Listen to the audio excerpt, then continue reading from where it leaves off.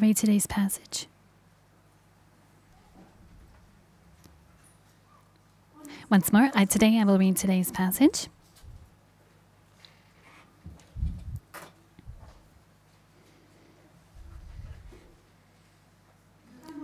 Today's passage is Luke 6, verses 27 through 38. Once again, Luke 6, 27 through 38. But to you who are listening, I say, love your enemies, do good to those who hate you, bless those who curse you, pray for those who mistreat you. If someone slaps you on one cheek, turn to them the other also. If someone takes your coat, do not withhold your shirt from them. Give to everyone who asks you. And if anyone asks or takes what belongs to you, do not demand it back. Do to others as you would have them do to you. If you love those who love you, what credit is that to you? Even sinners love those who love them. And if you do good to those who are good to you, what credit is that to you? Even sinners do that. And if you lend to those from whom you expect repayment, what credit is that to you? Even sinners lend to sinners, expecting to be repaid in full. But love your enemies, do good to them, and lend to them without expecting to get anything back. Then your reward will be great, and you will be children of the Most High, because He is kind to the ungrateful and wicked.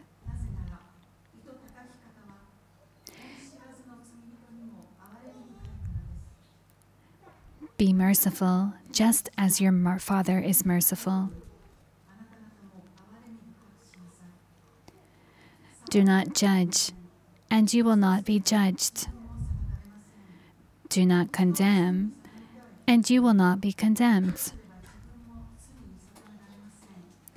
Forgive, and you will be forgiven. Give, and it will be given to you. A good measure, pressed down, shaken together, and running over, will be poured into your lap. For the measure you use, it will be measured to you. Please allow me to pray.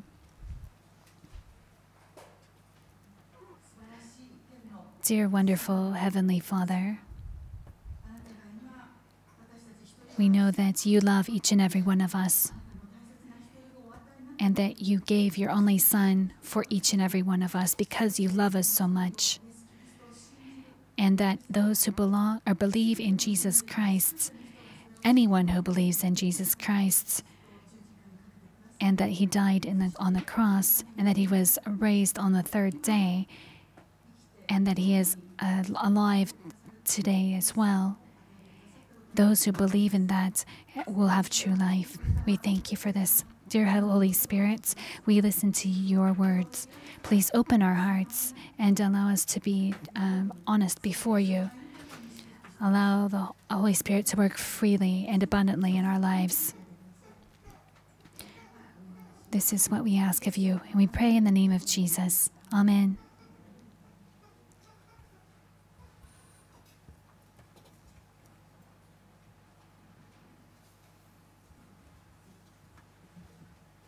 Good morning. There was just a wonderful song for the offertory. It really talked about Christ's heart, and it was wonderful to hear the song. In this world, if everyone could just suddenly have Christ's heart, then our families and societies and our world would be just peaceful instantly for that moment. Today's topic is talking about Christ's heart and having that in our hearts. There was once a place that had two people who had said to have no enemies. And they interviewed these two people, and they were asked, how did you become a person who has no enemies? And the first person replied by saying, well, I killed all of my enemies. Anytime I see them, I kill them. So that's why I don't have any enemies. That's why I am said to have no enemies. I killed them all. And the other person responded by saying, well, anytime I met an enemy, I became friends with them. So that's why I have no enemies. Well, what kind of type of person would you like to be around? Which kind of person would you like to become? Of course, I think the latter person is what I would prefer. In today's passage, it's talking about this topic and how Jesus looks at it and how you can become a person with no enemies. That's today's topic. If you read today's passage, you can see how Jesus has extremely high morals. And some people may think this is just impossible. This is just, how could you live up to such morals? And that's true. It is impossible. But as I always say, Jesus Christ has this high morals, but the reason why he's telling us isn't that we have to live up to those and that we should be just utter distress because we can't do it, but rather that Jesus tells us these high morals so that we humans, if we really understand God's love and are filled with the Holy Spirit, we can actually reach that level. We can grow up to have that level of morals. We can become a work of God that attains such level of high morality.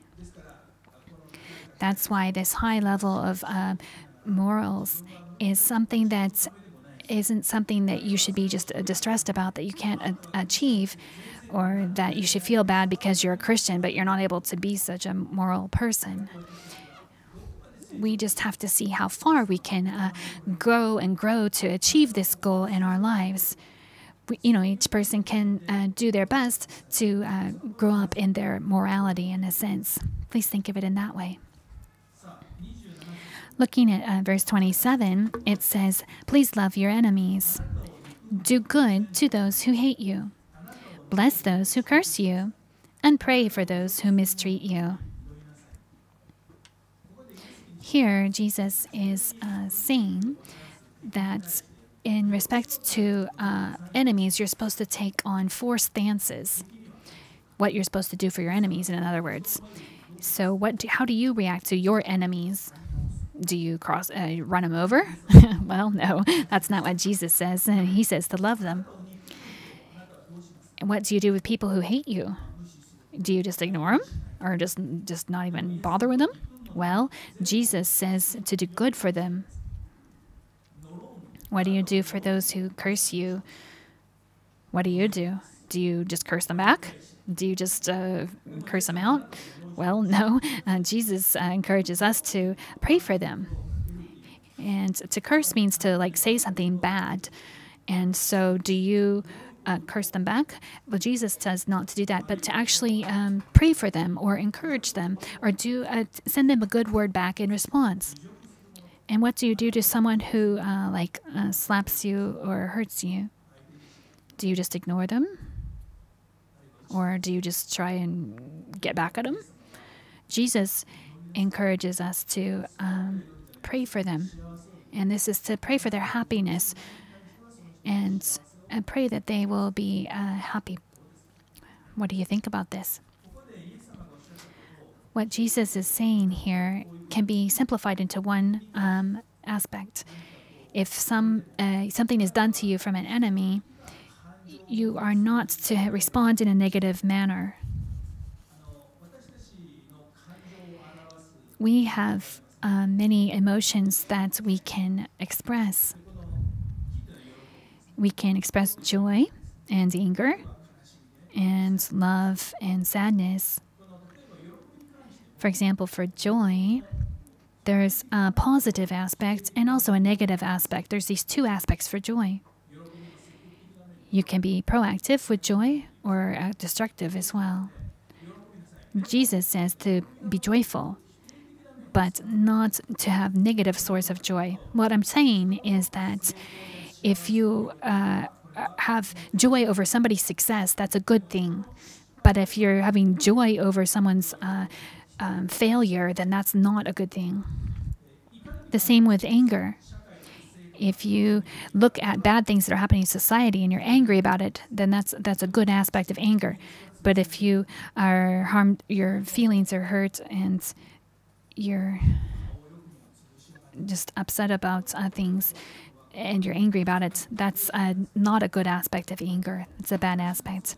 Same for sadness. If you are with someone who is sad and you're helping them through their sadness, then that's a good thing. However, if you are just looking at yourself and being sad for yourself, that's a bad aspect of sadness. And same is for joy or enjoyment. If you are building up someone else and joyful with them, that's a good thing. But if you're just doing something for your own desires, then that's not a good aspect of being joyful. Jesus was saying this and just clarifying that he wants us to get rid of any negative aspect of our emotions. Some people may say the following. They may say, well, I understand what you're saying, and there's these plus and minus aspects of everything, but that's what a human is.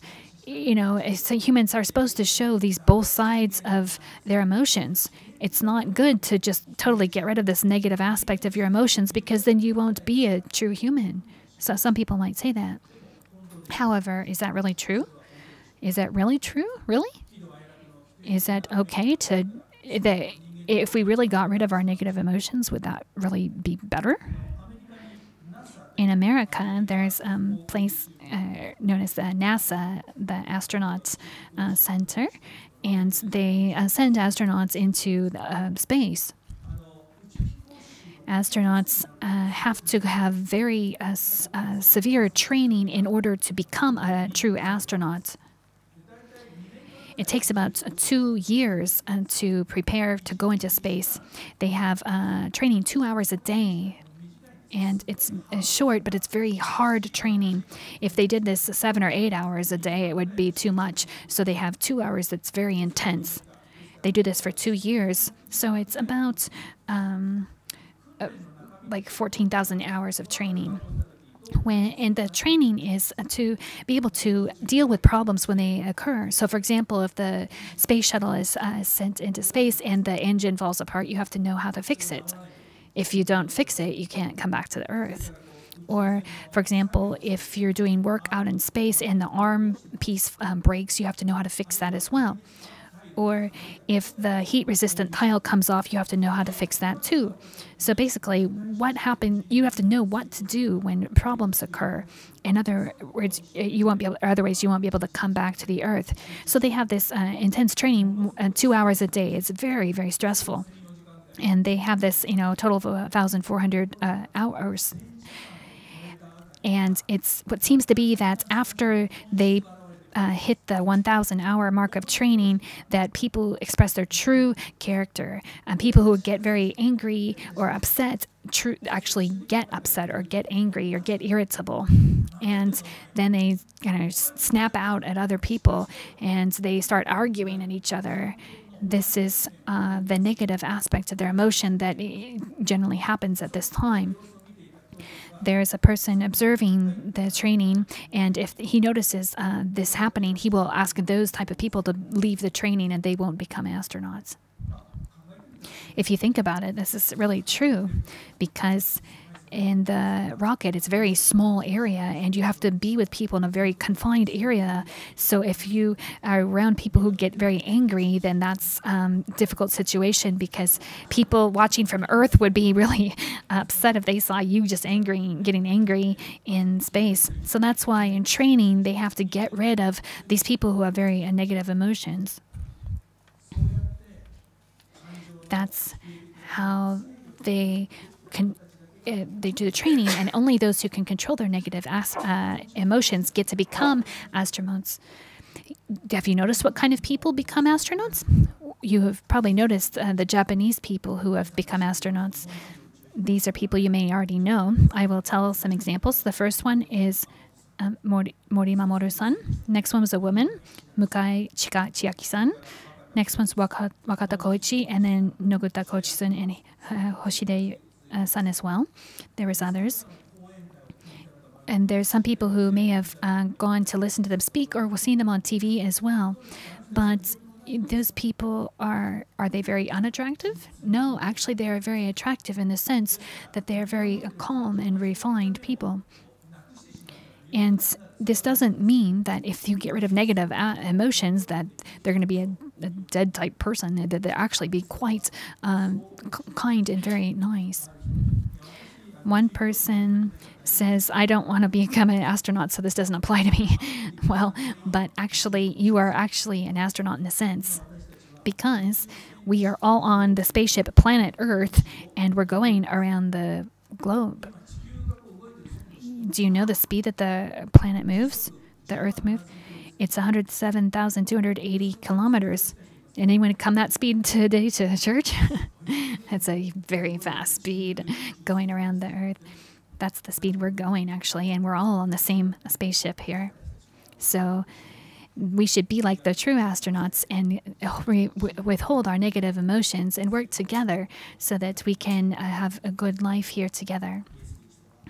Jesus says that we are to get rid of our negative emotions. The next point I'd like to talk about is the golden rule. It's in verse 31. It says, do to others as you would have them do to you. In Matthew, Jesus says the same thing. And it says the following after this part, it says, this is the law and the prophets. What this means is that in the Old Testament, there's a lot of teachings, but if they were all summarized into one part, it would be actually applied to this part. It would be that do to others as you would like to have done to yourself. That's what can be said of the Old Testament in one word. And this applies to human relationships as being the golden rule. If you just do this, then you won't have trouble with problems with your relationships, and you will truly be a person with no enemies.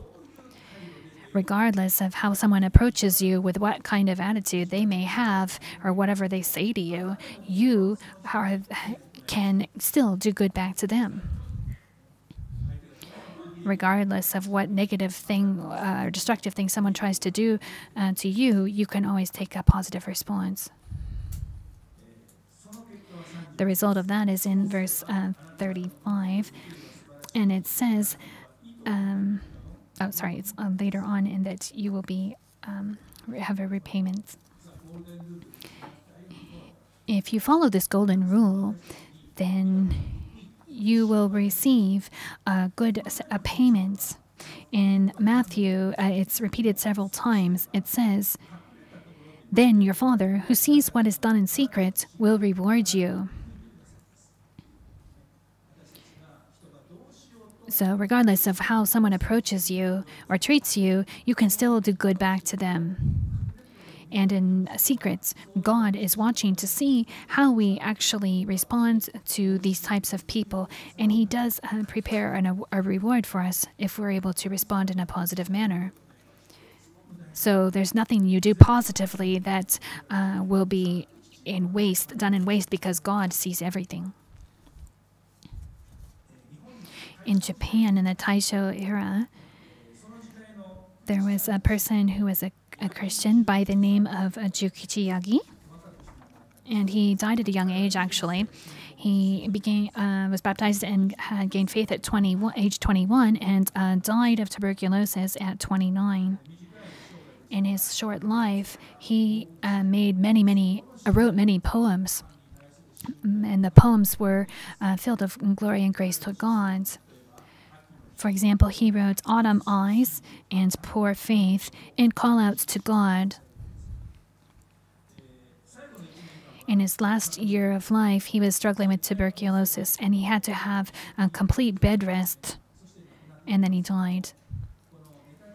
In this time of complete bed rest, he came up with many great poems, and I'd like to share one of them with you today. It's in your bulletin, and I'll be reading the English translation. Since it's just a short life, make. This is writing this as he is dying in bed. The poem reads, "Since it's just a short life, make your best effort to have a beautiful heart. The source of all pain is loss of the intention to unconditionally and unlimitedly forgive others. I want to forgive as God does. If I warm up the hatred thrown at me by others in my chest, and it becomes like a flower, then I want to give it to God. If you think of life as not being long, you will start to make a wholehearted effort to believe in God and love people."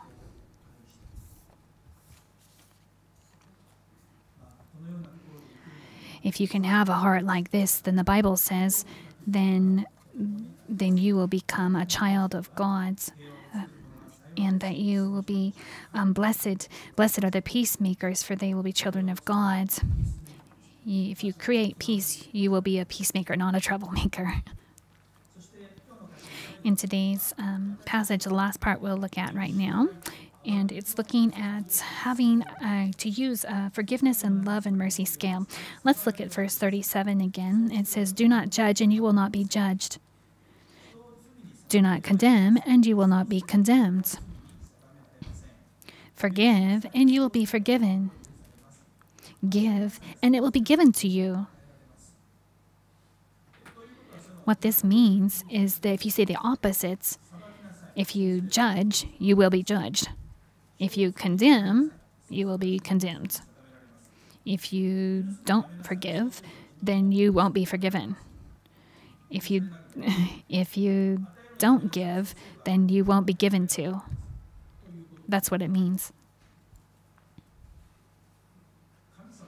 So God doesn't want us to judge others and condemn others, and He wants us to forgive and to give as well. If we do this, then God will grant work in our lives if we do so.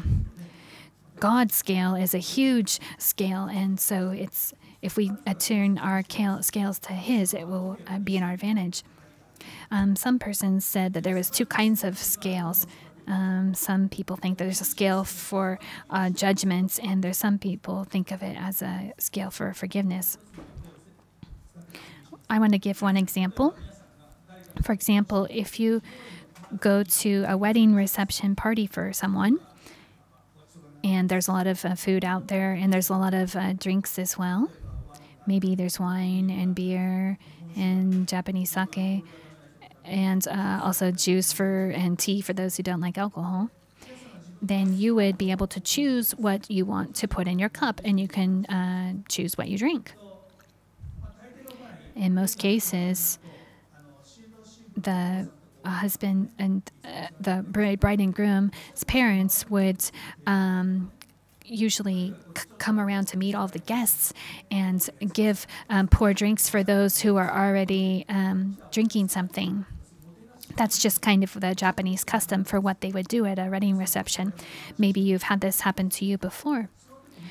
At those times, if you have juice in your cup to start with, like for example, orange juice, then when the people come around to pour you another drink, they will notice that you have orange juice, and they will give you the orange juice. They won't give you beer in your cup. They will give you what you already have. So for example, you will only get more of what you already have to start with. That's what you would do for somebody else, right? You wouldn't give to they wouldn't pour tea into beer, would you? You would give someone who has beer more beer, or if you Japanese sake, more sake.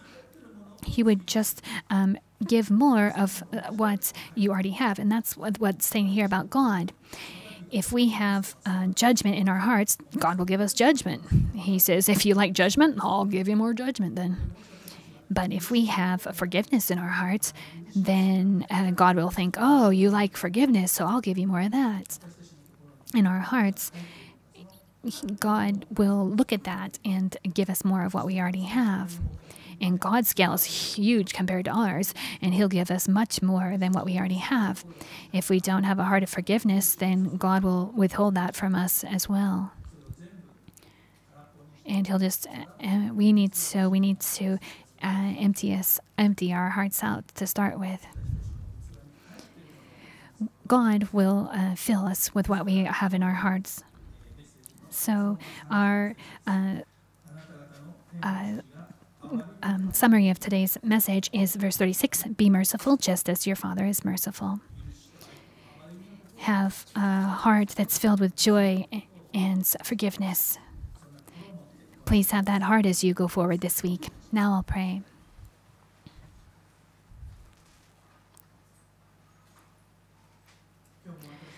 Dear Lord, thank you so much for being with us today as well. We know that in our hearts, Lord, we have unclean or impure thoughts. But we know that, God, you will come and you will purify us, and we thank you for this. Dear Lord, please allow us to have a heart full of joy and forgiveness in this coming week. Allow us to be able to truly forgive others and to be able to be joyful with others. In this week, Lord, please allow us to have a heart of Christ. Please guide us. We pray in the name of Jesus. Amen. Now we'll have a time of prayer in silence.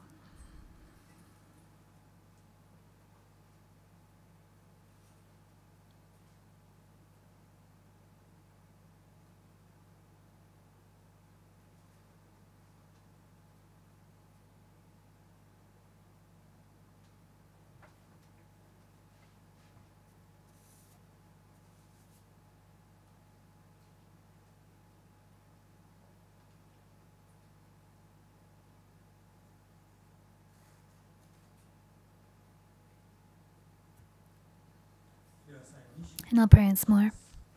May the grace of Jesus Christ, the love of our Heavenly Father, and the fellowship of the Holy Spirit be with you, each and every person, in this coming week and forevermore. Amen.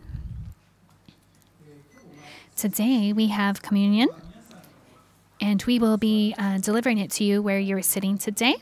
So please just wait, and we will be serving it to you. People who believe in Jesus Christ are welcome to take this.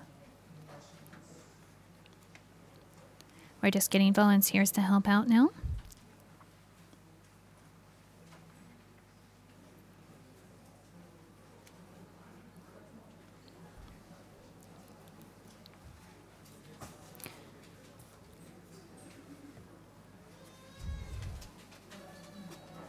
We're just seeing if we have enough people. And Ono-san will be helping as well.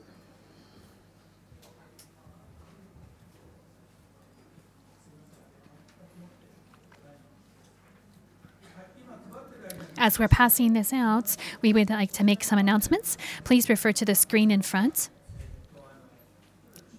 This is information about the parking lot. Right now on Sundays, in the area around here, we have parking lots that can accommodate about 20 cars, and there's 7 locations. The closest one is the one that right in front of the church. But actually that spot is one where we would like to have people park who are coming for the first time, or people who are handicapped, or elderly people. We would like to have that parking space just for those type of people. Anyone who is able to and younger, we encourage you to please park at a farther location. We will show you the locations on the screen. This is the closest one. It's near the entrance of the church. So now we'll be turning and going down the road here to the shrine. We'll go shrine. We'll just fly by here. Stop. Here, on the way past the shrine, there's a place to go to the right. You can park here, and now we'll keep going. And we'll go to this larger road here. We'll go here to turn left and stop here. Here there is a parking lot also for the church that about 20 cars can park at. We'll keep going. We'll go back and keep going through the neighborhoods. And here there's another parking lot. This is where there is a preschool, and on Sunday only we're able to park here, so you can park there as well. It's a little far, but we encourage you to use this one as well. We hope that for your health, you will decide to park here and walk to church.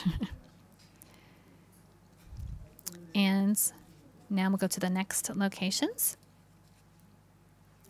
Now we'll start here again from the parking lot in front of the church, and we will go out here, and we'll still go the same way and fly past the shrine. And here we will turn right, and we'll go back in this way. And here, in the place in the back is for other people to park, but we have 3 lines here where you can park, and you can use this on days other than Sunday as well. There are also some other places near the soba place, and as well, you're welcome to park there too. So we encourage you to please not park in the closest location and allow that to be places for people who are handicapped or have disabilities to park there instead.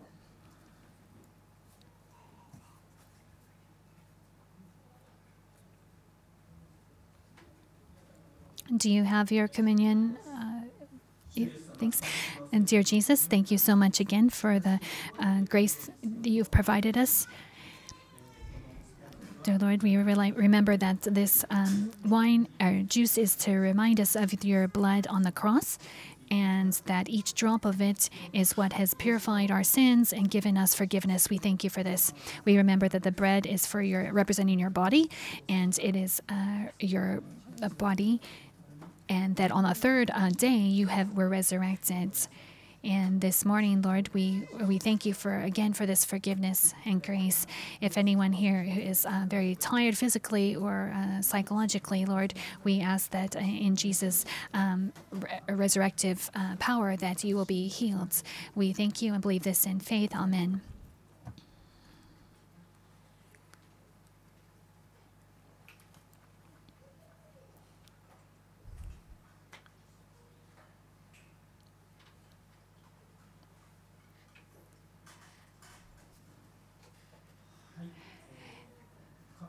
You can put your cups in the exit. There's a basket for them.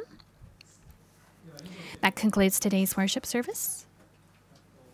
Anything else? Anything else? No? Okay. That concludes today's service. There is tea in the room next over if you're interested.